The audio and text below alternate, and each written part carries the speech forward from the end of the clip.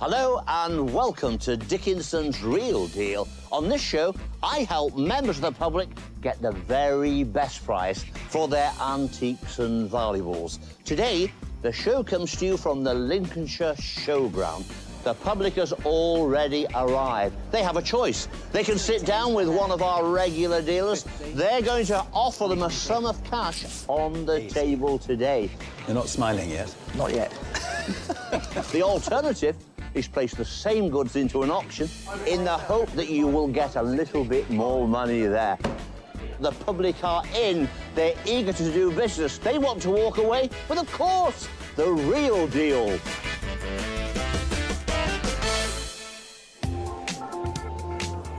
It's already busy in the dealer's den. And first off, let's go straight over to Karen Delmaney and find out if she will be rattled by our first item. And what have you bought today? This silver item. OK. Family piece? Yes, my husband's. Your husband's? Yeah. OK. So it's old. Hubby knows you're here with Oh, yes, he knows. Very treasured item today. Yeah. You've got permission? Yes. All right, let's have a look. See straight away it's silver, there's no problem with that. There's some sort of mark on here, but hard to decipher. I mean, it might be 925 or very rubbed hallmarks, but we do know it's silver. So we've got like a dual purpose here. We've got the rattle and we've got the whistle. Yeah. It's nice, it's handsome, it's in good condition. Hasn't had a lot of bashing, which they often do. All the components are there. Go on, I dare you. No. Give it a go. It works, does it? OK, well, I won't put Lippy all over it and spoil the whole look. So it's got everything going for it. It's just a question of how much money I'm going to put on the table.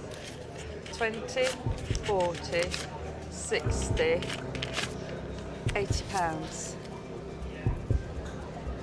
Deep in thought, I like that. It's not an immediate no.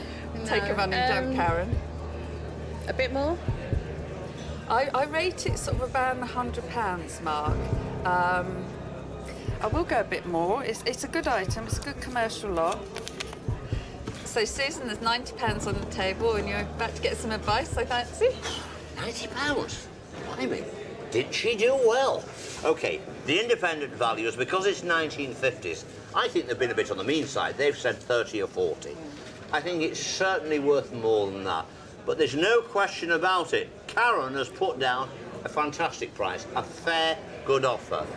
Rattle it and put that money in your purse. OK. Oh, OK, then, thank you, David. Don't say that very often. OK, right, yeah. so have we got a deal? Yeah. Great, thank you very much. Thank you. So, nice little night out with hubby, then? Maybe.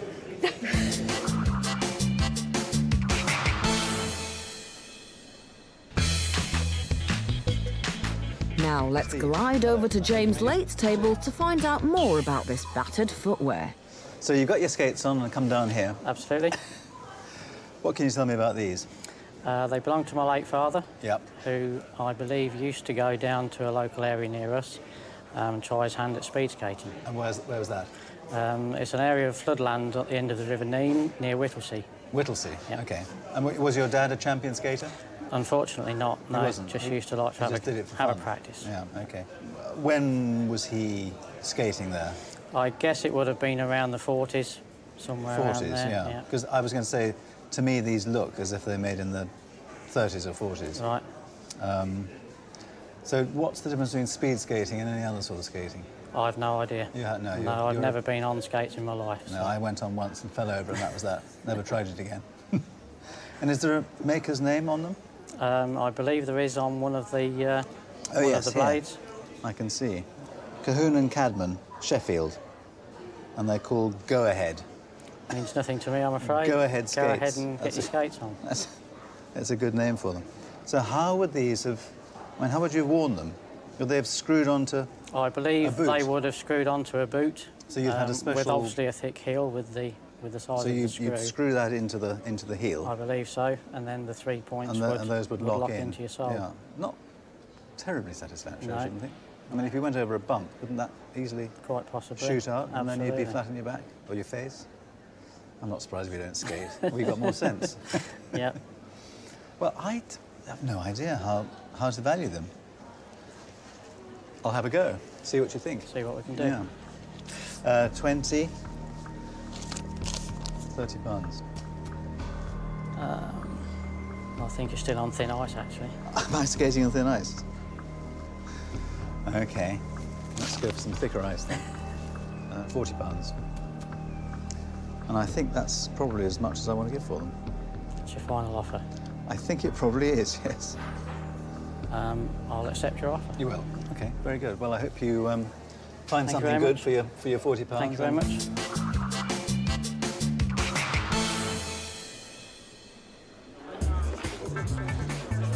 Next, let's see if Cheryl Brown will pay a big sum for a dainty little vase. You've brought in a very nice hand-painted vase today. Yes, I have, yes. Can you tell me anything about it? Other than it being in my nan's best room parlour. All right, OK. I just remember seeing it in there with her other ornaments in a display cabinet, what she used to have. All right, so she kept it in a display cabinet? Yes, she did, yeah. So you've had it quite a while, then? I have, yeah, about 20 years, I suppose, now. So. OK, and did they tell you anything about it at all? No, I don't know anything about it at all. OK, shall we have a little look at it, then? I mean, it's definitely sort of, I would think, turn of the century. It's what you call cameo glass. You've got like a relief moulding and you've got like a red tinge underneath and then it's hand-painted on top. So you get this wonderful sort of colour. You've got like a Victorian, it looks like a dog rose on the front. If you turn it around, you haven't got any decoration on the back.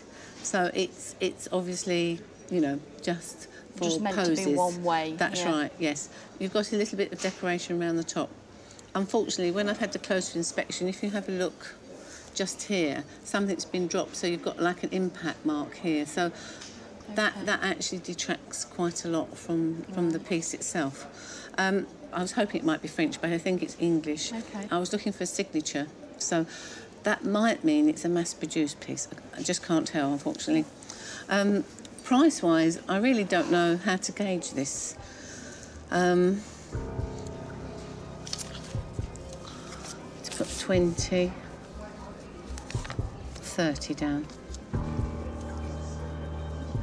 was hoping for a little bit more than that. If it hadn't had the impact mark on the top, I think I would have been prepared to have gone to 40.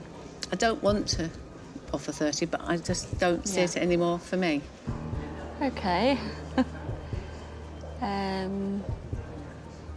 think I would like to take it to auction then. I think that would be a good idea because you've got a wider field, Yeah, okay. you've got a beautiful piece there, and somebody will really appreciate that, and you might get £100 for it, and I'll be very pleased if you did. OK. Is that right, Tracy? Yes, that's fine. Thank you. Thank you very much, Tracy. Right. Thank you.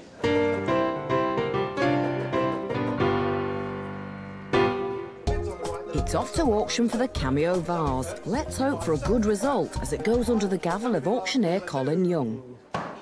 Now, on the dealer's day, Tracy brought along a Victorian green, white and pink cameo vase in the manner of Thomas Webb, decorated with flowers. We're here at the sale. It's coming up now. I've asked the production team, where is she? No one can find her, and the lot's coming up. £100 through. 100, 50 to go then, surely 50. 40 then, if you like. 40. £40 bid, 40 bid 5, now make it a 45. 45 bid 50, 50 pound bid 5, 55 bid 60, 60 bid and 5. At £60 in the third row. It's at £60 the reserve. £70 bid, 70 bid, 75 now. 75, 75 bid 80, 80 bid, 85 now. 85, 85 bid 90, 90 bid, 95 now. 95, 100, 100 bid, 110, 110, 120, 120, 130. There's hands all over the place. The internet is getting stuck into this. They like it. 170, 175, 175, 180, 180, 185, 185, 190 now. 190, 195. No. That's a no. 190 is on the net. You're out in the room now, everyone else. We sell at £190. The gambler's gone down at £190. Take away the commission, I make that £161. Now, I've just looked out of the corner of my eye, and who should I see but Miss Tracy? Where have you been? We've been waiting for you, Tracy. You know, the show has to go on. We've been looking for you. I know. You've been in the cafe, haven't you? I have. OK. Apparently the auctioneer's ahead of himself. OK. She's in the cafe having a nice cup of tea. I have to tell you, the vase you turned down £30 for from Cheryl Brown has just bought £190 under the gavel. Oh, wow. 190 quid while you were sat in the cafe, you know. I'm having a good time here at Dickinson's Real Deal. Take away the commission, 161 you're going home with. Happy? Thank you. Oh, yeah, very much. OK, Thank you. get back to the cafe now. That was the real deal. Thank you. Coming up. So, you ready for this? I am. Suspense is killing you, isn't it? Not really. No? OK. 20. Find out if the tension mounts at Karen's table.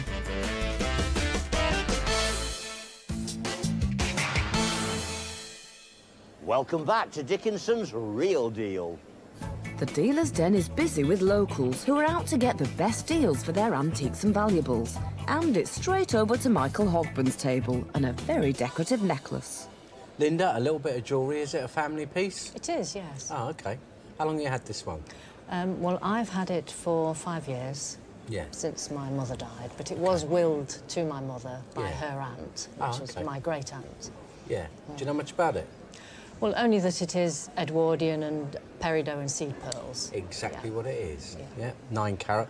Might have been a brooch in its former life, because this chain looks a little bit later to me. It is. It was a necklace, but my great-aunt had it converted so she could wear it as a brooch. Yeah. But then when my mother received it after her death, she decided, well, it would look nicer to put a chain back on it. So it's like dual purpose. Yeah. Brooch or necklace. So we've got the little seed pearls in here. Yes. And we've got the peridots in here. Nice. And the 9 carat gold chain. Why are you selling it now? Any reason? Well, I don't really go to functions where it would warrant wearing something so decorative, really. Yeah. So it is an it's old-fashioned piece, that's isn't right. it? It's just stayed in the drawer, so... Down to the money, honey. Yeah? Let's make you an offer, shall we? Yes, please. I'll go 20, 40, £60. No? No. More? No, thank you. Yes, please. Okay. £70. More, please. £80. Still more, please. No, thank you. I don't see it much more than 80 quid, to be honest with you. The value weight-wise is around £60, but it's a more decorative piece as a jewellery rather than being... Yeah, I think so, too. ...melted down. Yeah. But what about 90? More? I would like more, yes.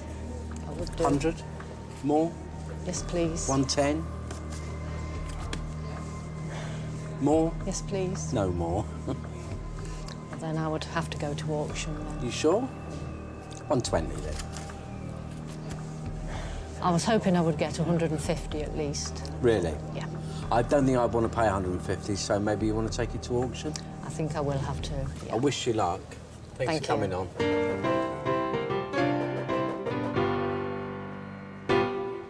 So Linda would like more, please.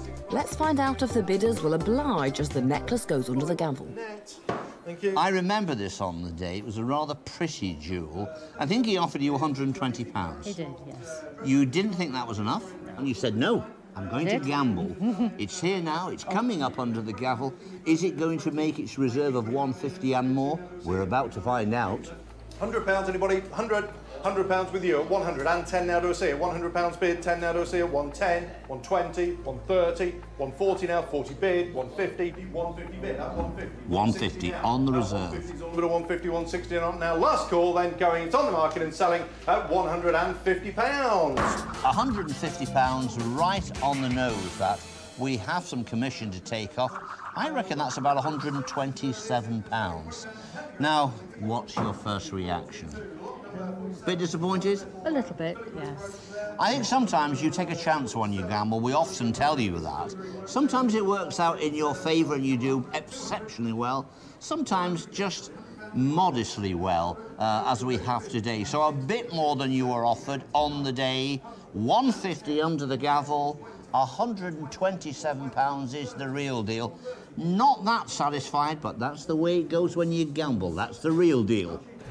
Back in the dealer's den, it seems to be a day of ceramics for dealer Cheryl. Let's see if she'll be tempted by the next item. Well, I see you brought a lovely charger and vase in today. That's right. Is that out of your own collection, or how did you come by it? No, I inherited it from my in-laws. All right, OK. About 10, 12 years ago.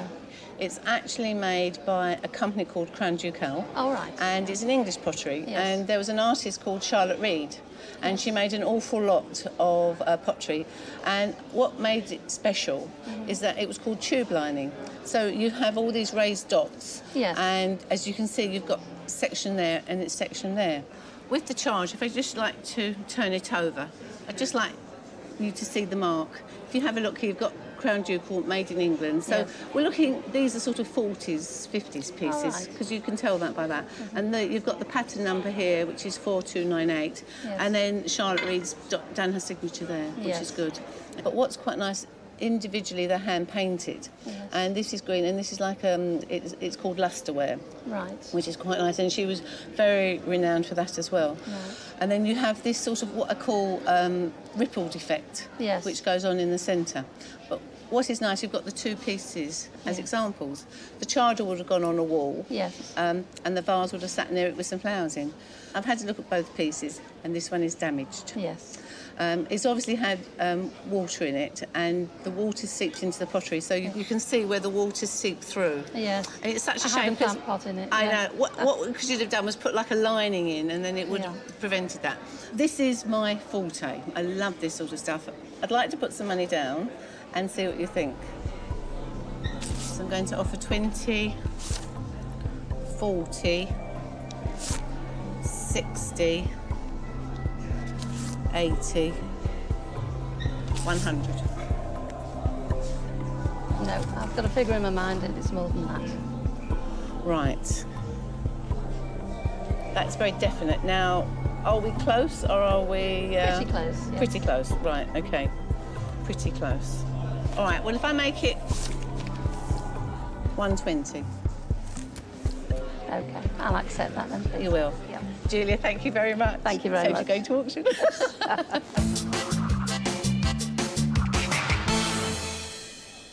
Behind the scenes, we've got a team of experts.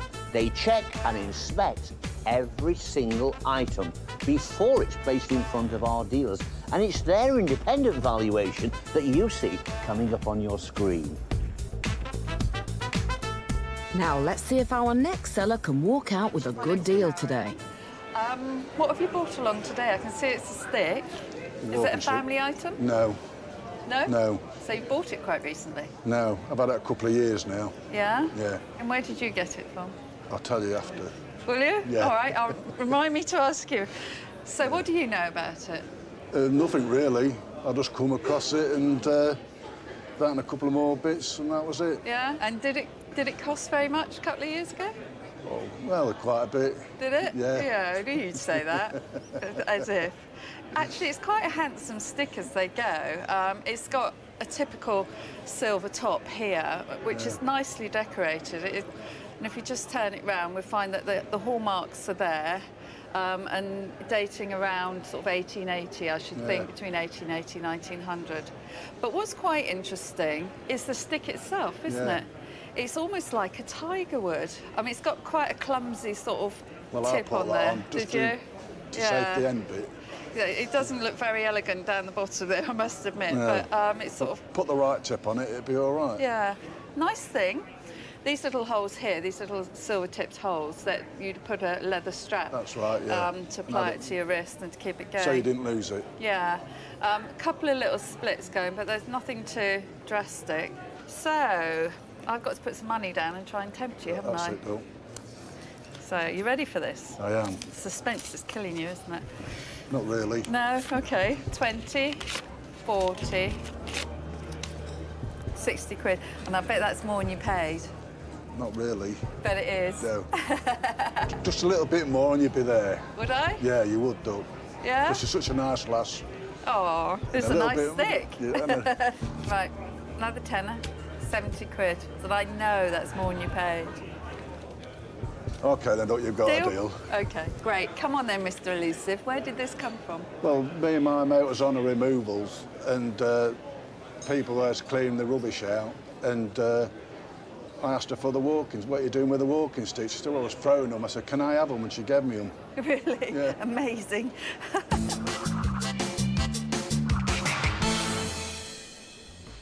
Coming up, I would still like a wee bit more. A wee bit more? That's certainly more encouraging. Find out after the break if James Lake's idea of a wee bit more will seal the deal.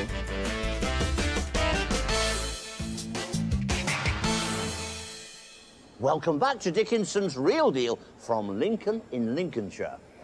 It's been a busy day in Lincoln so far, and now it's time to head to Michael's table and a collection of pocket watches.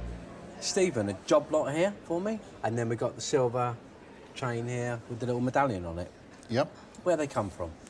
My mum used to collect these when she was a bit younger, but she's got no use for them anymore. They just sit in a drawer. Yeah, and none of them work, do they? Or if they do, they need work. I don't know if they ever have done. No. Like, she just bought them from antiques fairs, auctions and the like. We're just going through them. We've got a silver one here. Yep. Silver one there. I think one of them's gunmetal, I'm not sure that's that one.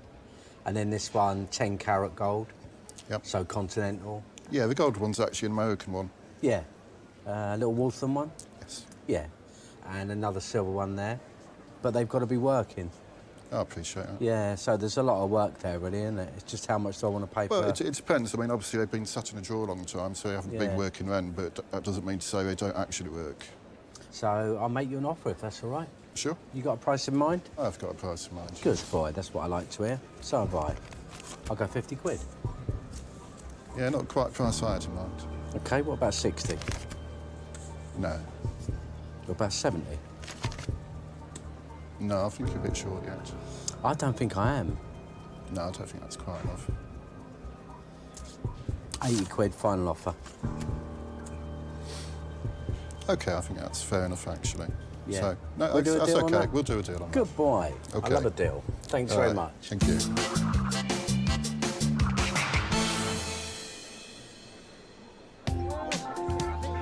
Now let's head back to Cheryl's table and an impressive-looking piece of Chinese porcelain. Well, you brought in a very interesting blue and white vase today. Yes. Can you tell me how you came by it and why you brought it in? I purchased it from an auction about 18 months ago. All right, yes. And I was going to have it somewhere in the house, but it's not fitted in really, so I've decided to bring it in today. Bring it in today. OK, so was you told it was 18th or 19th century? I was told it was 18th century. All right, OK. Well, it has got that feel, and if you actually have a look, if we start at the front here, you've got like somebody of importance with their two handmaidens and walking beside her. And I really like, she's got a fan of peacock feathers. Yeah. So you can tell she's a lady of wealth. And then if we turn the vase around, it's got very, very nice decoration on it. The other thing I like about it is you've got a samurai on. So it would have been made for somebody with a little bit of money.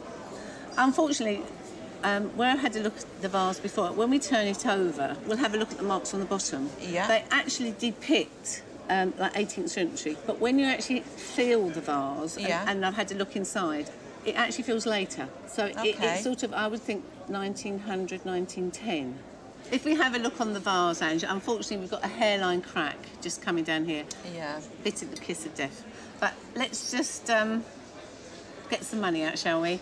And see what we can do. OK. OK? Yeah. 20,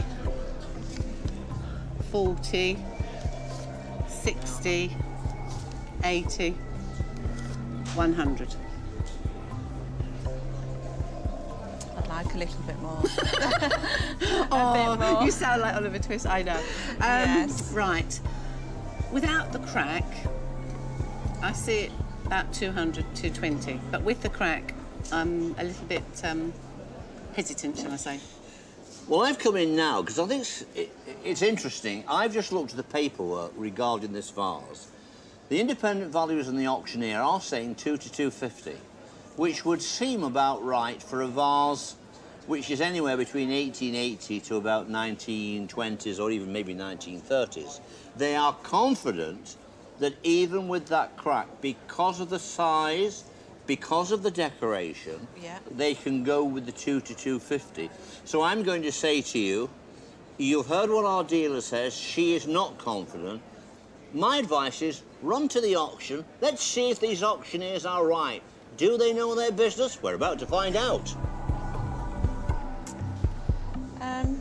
Well, I think I'd like a bit more, so I'll go to auction. You'd like to take it to auction? Yes, I will. I think you'll find they've got a wide audience, and because it's such a nice piece in blue and white, I think you'll do well. OK, thank you very much. Well. Thank you very much for coming in today. Thank you.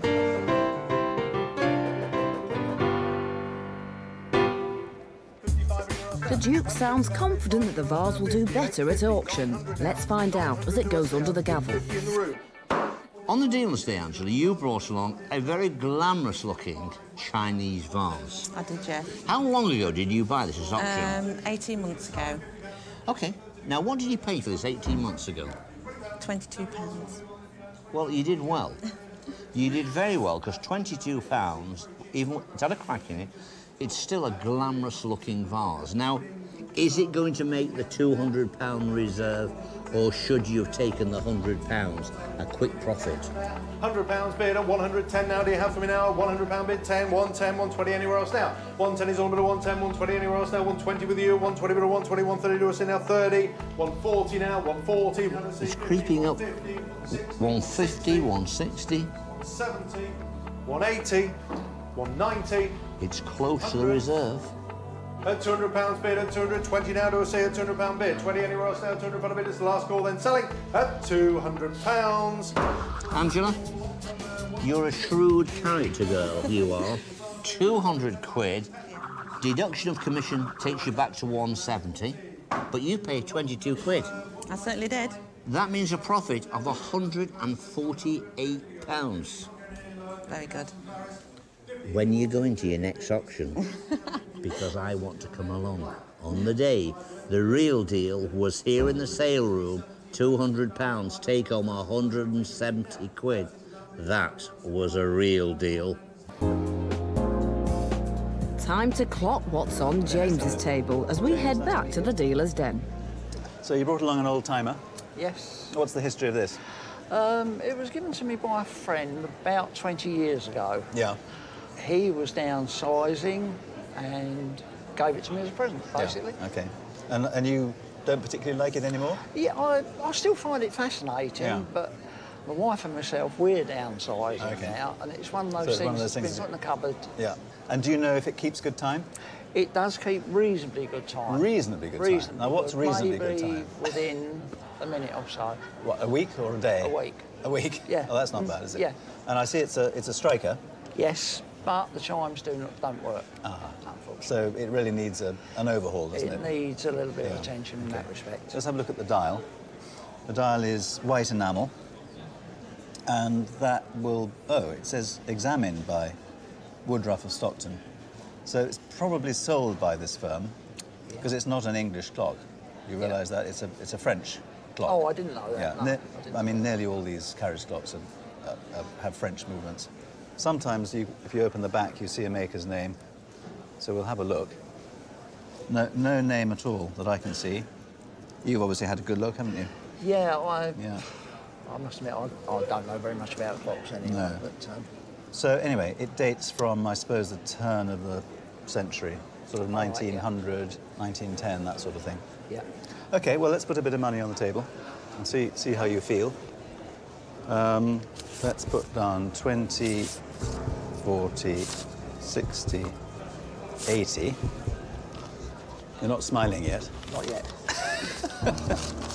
100. 120 quid. I think possibly it's worth a little bit more than that. A little bit. I hope it's worth a bit more than that, otherwise I'm lost. Let's just say, yeah, more than that. You've got to make a tiny profit. Of course, yeah. All right. 140. I would still like a wee bit more. A wee bit more? That's suddenly more encouraging. Well, look, I've got a figure in my mind that I want to pay for it, and we have reached that figure now with one of them, 150. No, I think I'll take my chance. You're going to take a chance at auction. Have you sold at auction before? I haven't, no. Oh, well, so it'll be an interesting day out for you. experience. Yeah, and David will get to shake hands with you. Thank you very much. Anyway, I hope you do really well. Thank you very much. Thanks for bringing it.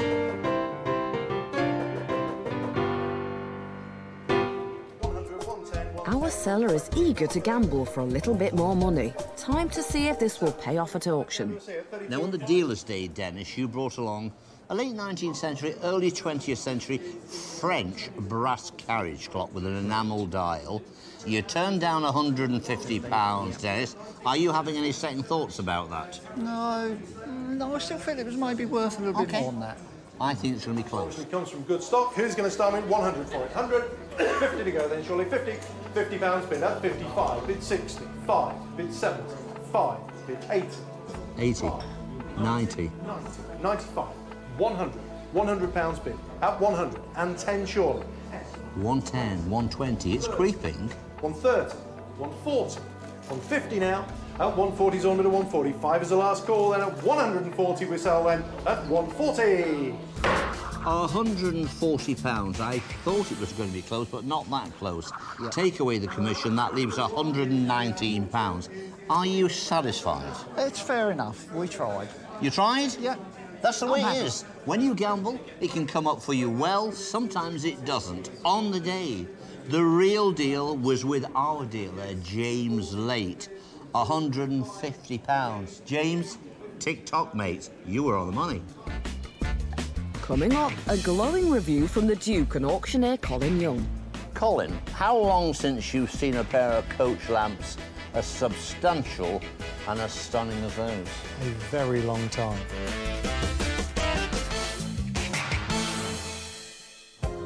Welcome back to Dickinson's Real Deal, where in the busy dealer's den in Lincoln, Michael Hogman's eyes have lit up at the sight of this pair. Watching on are David and auctioneer Colin Young. Linda, what a fantastic pair of coaching lamps. Where did you get them? We bought them along with the carriage from a local gentleman who used to have a carriage driving business. We used the carriage and the lamps for my daughter's wedding, and then we sold the carriage and kept the lamps. They're lovely, aren't they? They are beautiful. You not thought of keeping them? They don't fit the carriages that we've got. They look ridiculously out of place. Have you still got carriages? We've still got carriages. Yeah. But they are far too big for the carriages that we own. I first thought they might have been off a Hearst or something like that because they're so big. No, they are off a Landau. They were built, they say, around 1885. Yeah, well, we had a quick look, didn't we? And we know they're Italian. Yes. And we've got this silver bit here, but if we turn it over, you get to really see how well they are made with all this beveled glass here on the top, which would enhance the light inside, would it? Oh, yes, it intensifies the flame from the candle, Yeah. making the carriage more visible. Brilliant. And then we've got this little door here with the handle on it, which opens. And inside, I mean, the condition's pristine. It's beautiful, isn't it? Yeah, it really is nice. It really is. I think they're fantastic. I like them. I'll put this back the other way. I haven't had a good look over them, but I'm sure you have. Is there any damage I should know about? There is some damage here on the corner. Yeah, OK. And some, a little bit on the corner some there. dents there. Yeah. I think just use damage. Yeah, well, 1880, 1890, whatever the year, They've had a lot really. of use, haven't they? A lot of wear. Yeah. Colin, how long since you've seen a pair of coach lamps as substantial and as stunning as those? A very long time. When I saw them in the queue earlier, it was a double take over the shoulder, and you just knew they were fantastic. Yeah. Beautifully made. Today, they could be used for interior decoration. Lots of people would want those. What a wonderful pair of lamps. Yeah. Where are you placing your bets? 400 to 700. OK. I think that's a realistic estimation. On the day in the auction, I would expect them to be getting up towards the top end. We'll have to see, first of all, if Michael likes them enough to buy them. Let's see what he puts on the table. So I'll make you an offer, if that's all right. Please. 50, 100, 50, 200, 250, £300. No, I want more than that. More? OK. I'll try another 20 quid. I think they're worth more than that. 340. No. It's about what I want to pay. Bit stuck on this one, David. I don't think it's enough money, Linda. I think what we've got here is a superb example of a pair of coach lamps. They're Victorian, a really showy pair of lamps. Now, the independent valuation here is 4 to 7. Yes. My advice is, sorry, Michael, not enough money. Get to the auction. You might get a nice surprise on the day. Linda, can I improve my offer? You can try, yes. £440. No, it's still not enough. Off to auction then? Yes. I wish you luck. Thank you. Thank you very much.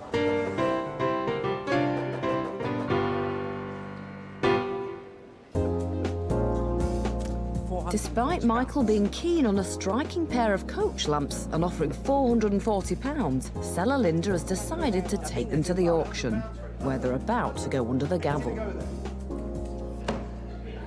You brought along a pair of 19th century black iron and brass carriage lamps. Did you have any idea what you felt they were worth? We would like to get a return of around 500 on them. OK. Right, well, you sat down with Michael Hogburn. Michael, the Cockney character, said, I'll give you 440 quid for them. You know, I'm trying to do what Michael says, of course. It's a big lamp. That's what he normally says. It's a big lamp. Well, anyway, he offered 440 quid. You said no. I think you did the right thing, because I think they're worth more than that. They're here in the sale room with a £500 reserve. How confident do you feel? Reasonably.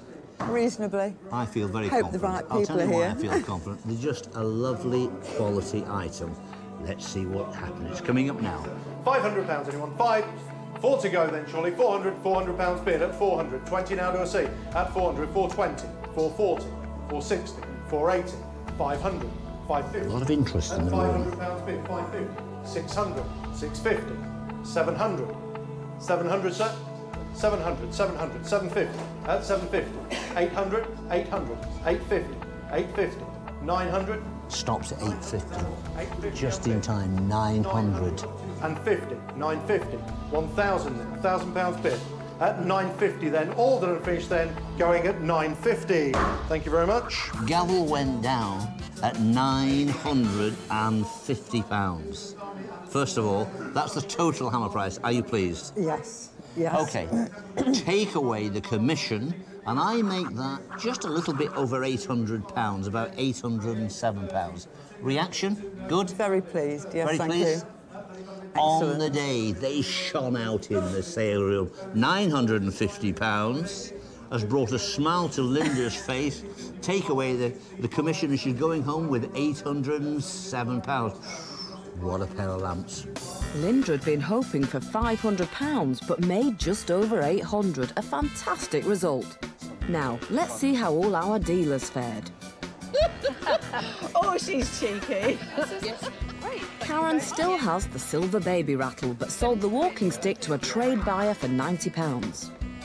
Cheryl has a buyer interested in the vase and charger and hopes she's about to do the deal. I'm not surprised if you don't skate. We've got more sense. James hasn't parted with the skates yet. Perhaps he's rethinking having a go. And a collector of pocket watches took these off Michael's hands for £140. We've just had a great result here in the sale room. Linda's carriage lamps just made £950. They really lit up the room. What a cracking price. Don't forget to join me, David Dickinson, next time for Dickinson's Real Deal. Bye for now.